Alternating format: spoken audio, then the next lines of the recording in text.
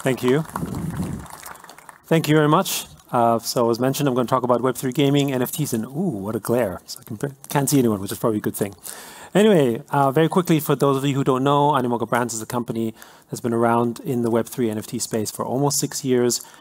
We've invested in over 450 projects, own companies like The Sandbox, and a third of those have been in Web3 gaming, which is why we're very bullish about it, and also we have a vested interest in it, just declaring. But let's talk about a little bit the importance as to sort of Web3 specifically and how it relates to gaming thereafter. So first, I think you know this already, but it's good to point out, we currently live in an environment where we're dependent on platforms in Web2, whether this be the house of Google or the order of Microsoft or whatever platform you can think of. It could be Steam, it could be Apple, it could be any of these platforms. We're completely beholden to them because essentially they control our digital lives. And we see this today when, for instance, we don't even have the ability to launch basically the kind of games that we want because they have NFTs. They would ban it, for instance. Or if you thought you had a handle on Instagram that had 1 million followers, they're not your followers. They can remove it at any time. When Elon Musk acquired Twitter and renamed it to X, the person who owned the @X handle lost it. And because he wanted to also go into the music business, the person who owned the @Music handle lost it as well. Meaning that we actually don't have any rights in these digital platforms whatsoever. And this is true for gaming as well. And that's because today, the most valuable resource on Earth is data. And data accrues infinite amounts of value because they have gravity. They become blocks of information, and they become knowledge. And this is true in everything that we do in Web2 today, and especially also true in gaming, which occupies the attention of billions of gamers. I'll get into that detail later, and where they're farming us for our time and attention, even though we are creating all the value for them, we don't get anything for it. In a social network context, it's like all of you who are sharing photos on Instagram. What are you getting? You're getting likes for it, but you're actually not getting any of the value, which is what they're generating from. So this is why Web3 is so important, because Web3 gives us the ability to own a piece of this network, to own a piece of the network that we basically help construct value in. And the key thing, what we see in the opportunity in Web3 gaming, but also in anything related to Web3, is that the share of value that is distributed across Web3 becomes more equitable, more fair. So in the Web2 model, you take it from a game publisher standpoint, the investors, the shareholders, and the entrepreneurs, I guess, or the builders of the game studios get most of the benefit. But the creators and the users, in fact, they're the ones who create most of the value inside those networks of these games, get very, very little. But in Web3, we have the ability to actually give everyone a relatively equal share. I'll give some examples later on how that works.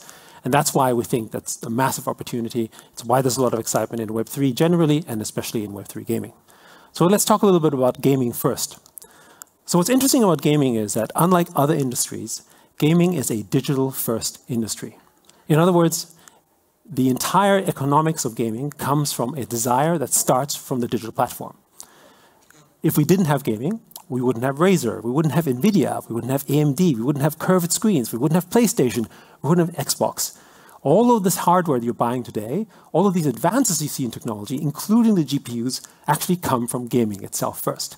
And today, it's a $200 billion industry, has over 3.2 billion gamers.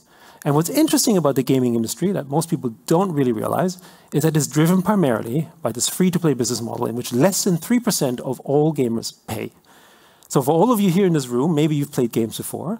Chances are, and since I can't see you because the light's glaring at me, so I won't do a poll, but you probably haven't paid for your games. Or if you ask your friends, they haven't paid for the games. That's because most of us never pay for the games. What we actually do is we become essentially like the entertainment for the people who play the games. So imagine you're playing something like Fortnite, and you enter the world of Fortnite, and there's nobody to shoot at. Well, then you wouldn't pay for it, for instance. So all the free players are basically entertainment. And that brings it forward to this 1 to 3% sort of player conversion rate that is the industry standard, driving hundreds of billions of dollars a year, for instance. But the point is that actually what you can do in blockchain now is that you can see the value, meaning that if someone actually sort of induced someone to pay money in the game, you can then reward that person, which is one element in where play to earn became that possibility, one of the first examples of this. The other area of gaming is where you see value being shifted. So online advertising is one of the biggest sort of customer acquisition costs in gaming. Over $100 billion a year last year was spent in acquiring basically players into games. Where does it go to? It goes to Facebook, it goes to Google, it goes to Apple. How much do these companies put back in the gaming industry? Almost nothing. So there's a huge amount of value extraction that takes place. above and beyond the 30% or 15% platform fees that they take, they also charge advertising for it, meaning they take most of the value and very little comes back. But we all spend money on marketing and advertising. So what's interesting about the opportunity in Web3 gaming as well is that it flips the advertising model around. So for instance, when you think about giving out tokens, when you think about giving NFTs, sometimes even free NFTs, what you're really doing is you're spending marketing, except you're giving forward value. And the difference is that you're giving value to the gamers of the game instead of actually giving it to a platform that you have no idea who that customer is at the end of the day, whereas with an NFT, you know who the customer is. You have an idea who he is. And if the customer doesn't like it, he'll sell the NFT. That's your marketing cost, for instance. Maybe you have to support that. But the point being that actually you have a direct relationship with the customer, which you can't do in Web2, because the customer is one that came in through Apple or through Steam or through Epic or through any one of those platforms. So essentially, that's one of the opportunities as well when you think about sort of how you grow in these free NFT campaigns and these user acquisition campaigns that you can see today. Now, one big element in gaming is true also when you think with the NFTs and PFP projects is the value of our social identity. I give this example often between a Birkin bag and a Bored Ape. The Bored Ape is actually more expensive than a Birkin bag. And for people in the traditional non-Web3 world, shall we say, they would often query, why is it more expensive? That doesn't make sense. I can hold the bag. But of course, we know today that actually people don't buy this expensive Birkin bag so they can put stuff in it. People also don't buy a Rolex watch to tell the time. And they don't necessarily buy a Ferrari because they want to go from point A to point B in a car. They're all part of our social identity. And the same is true for gaming. Over $100 billion was spent last year and growing in all these areas of whimsical and cosmetic items inside games. Trinkets, skins, fashion items, everything that basically make you look good in games. Essentially akin to a fashion industry, all about social identity. And just the same way that you do in the physical world as you do in the digital world is the same. You buy things for culture, for community, and for everything that stands that means your social identity. What that also means is that when you have ownership of these things, as is possible in Web3, you can now build network effects on top of them. So the way we think of it is that end users basically become the center of the experience. They become the platform in itself by owning the NFTs, by owning these digital items. It means that if you have a game item, you can use it in 1 game, 2 games, 3 games. You can use it in a DeFi protocol. You can have lending, you can have mortgages on it. You can have these infinite amounts of network effects that people can build independently on top of it. Give you sort of a hypothetical example. Imagine if Fortnite was actually going to have skins that were on-chain. How many other game developers in the world are actually going to start making games that utilize their skins? We think almost everyone. Because Fortnite has 70 million users that own these skins. They're addressable customers that you can go after. This, by the way, is how the real world works. The fact that we have ownership of cars in a decentralized manner is the reason why we can buy baby seats, we can hire drivers, we can have Uber, we can have Lyft, we can have all of these industries because they don't need to seek permission from the car developer or the car manufacturer to basically build services on top of it. That's not true in Web 2. But in Web3 gaming, for instance, with ownership of these NFTs, you're now able to do that, which means that we should be expecting more experiences to be built on top of the games of others because these assets basically become user-centric. And we see this experience happening in things like the sandbox, where people are building land. But also one of the criticisms has been that, well, our Web3 games, fun to play with, it takes a long time to make games. Some of the biggest games take 5 to 7 years to make. Some of the more sort of recent games, 3 to 4 years. So these experiences will develop, and many of this funding took place earlier are now starting to come out. So you see experiences like the sandbox, games like Phantom Galaxies, which is basically getting closer to sort of AAA quality. But also the business models in Web3 gaming is changing as well, where, for instance, some of the games give out 50% of the revenue share between owners of the NFTs and people who rent these NFTs. And you see this model also earlier with Axie Infinity with the guild model, or most recently with things like Pixels. And of course, you have games in the hyper-casual segment as well that are helping onboard more users basically into Web3 through different platforms, say like Telegram. All of the examples I'm giving you have all been done before in Web 2.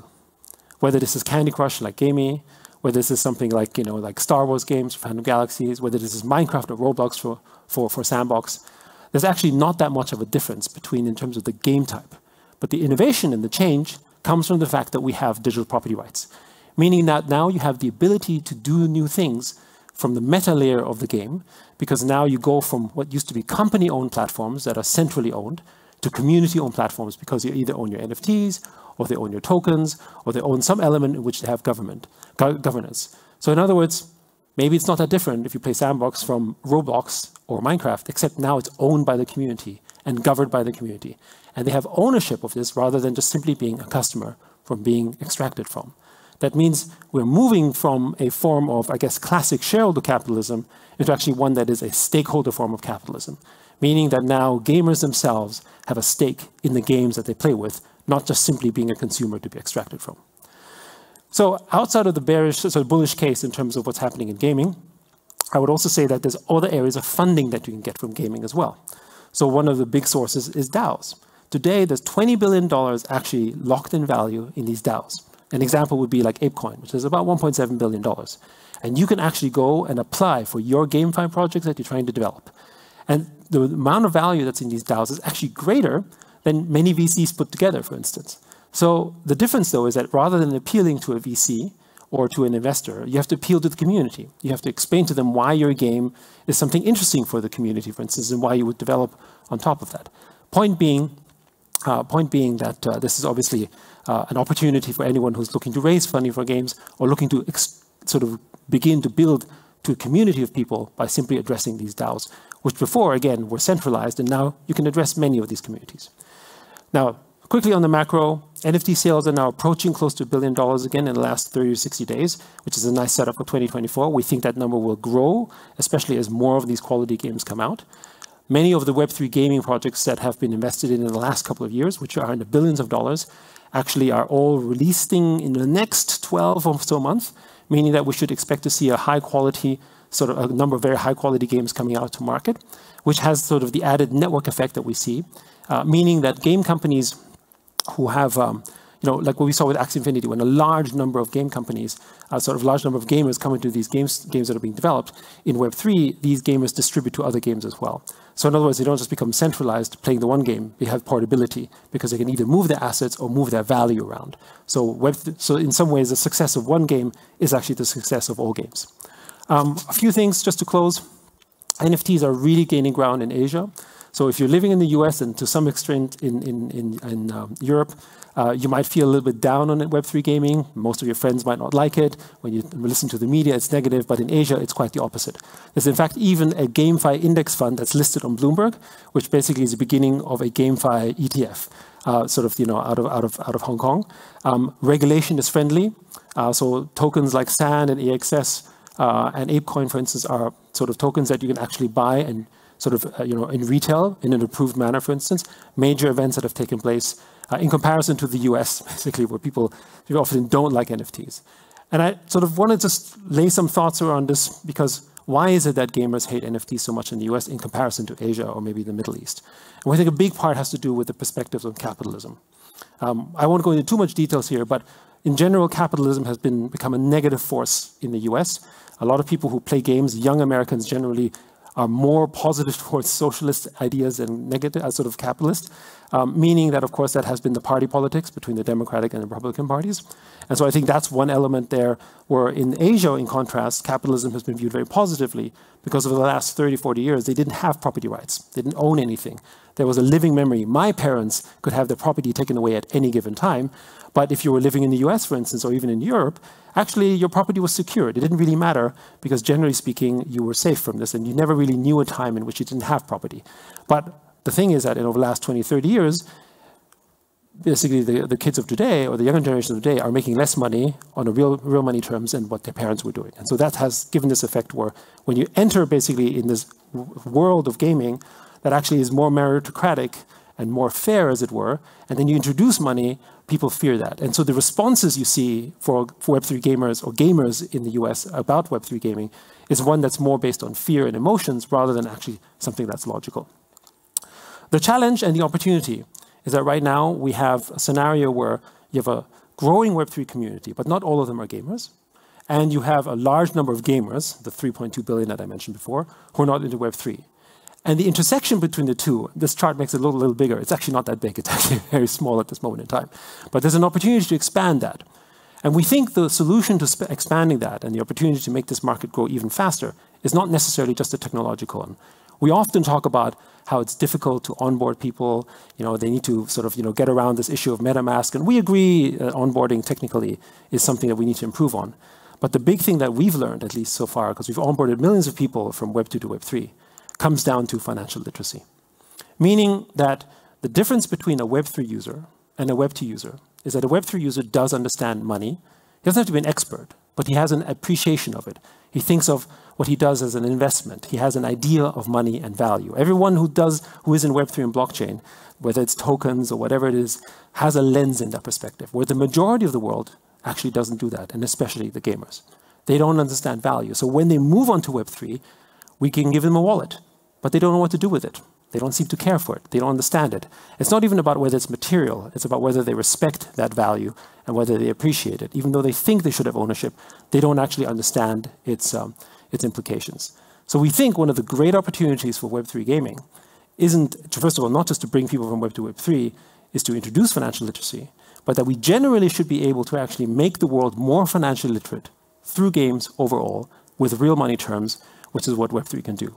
If we can teach our children algebra and math, then we can teach them compound interest. We can teach them about value. We can teach them about certain things that we should be doing in school.